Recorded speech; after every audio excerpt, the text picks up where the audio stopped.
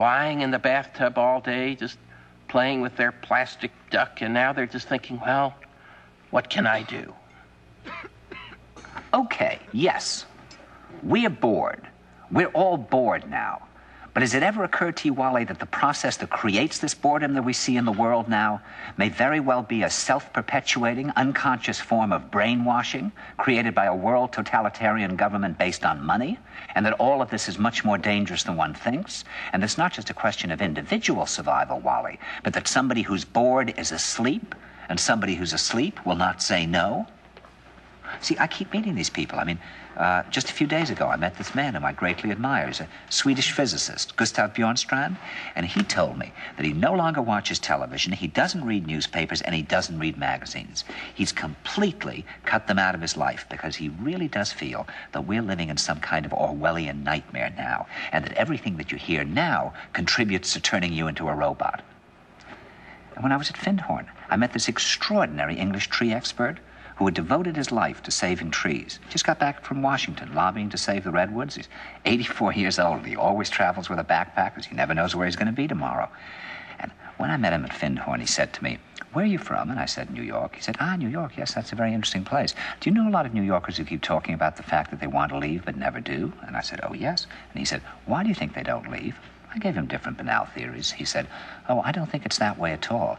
He said, "I think that New York is the new model for the new concentration camp, where the camp has been built by the inmates themselves, and the inmates are the guards, and they have this pride in this thing they've built. They've built their own prison, and so they exist in a state of schizophrenia, where they are both guards and prisoners, and as a result, they no longer have, having been lobotomized, the capacity to leave the prison they've made, or to even see it as a prison." And then he went into his pocket and he took out a seed for a tree and he said, "This is a pine tree." He put it in my hand and he said, "Escape before it's too late."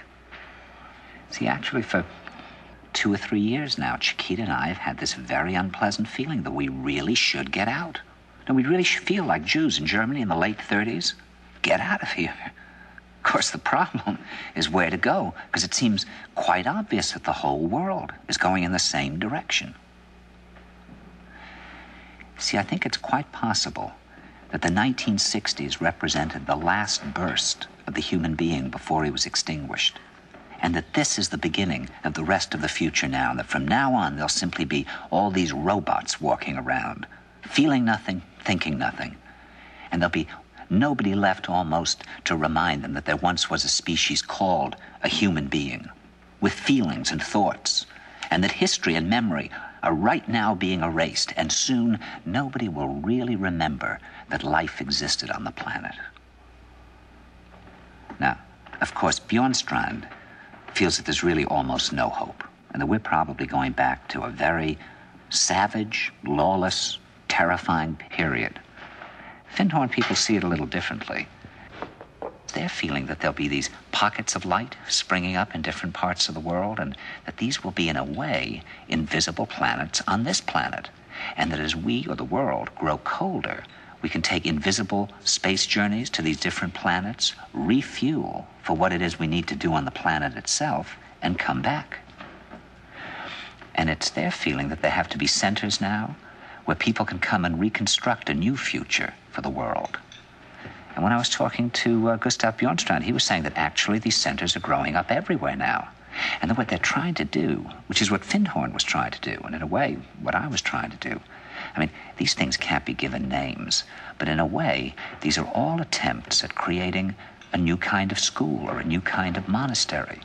And Bjornstrand talks about the concept of reserves, islands of safety, where history can be remembered and the human being can continue to function in order to maintain the species through a dark age.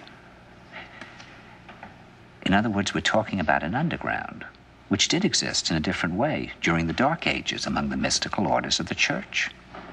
And the purpose of this underground is to find out how to preserve the light, life, the culture, how to keep things living. You see, I keep thinking that what we need is a new language, a language of the heart, languages in the Polish forest where language wasn't needed.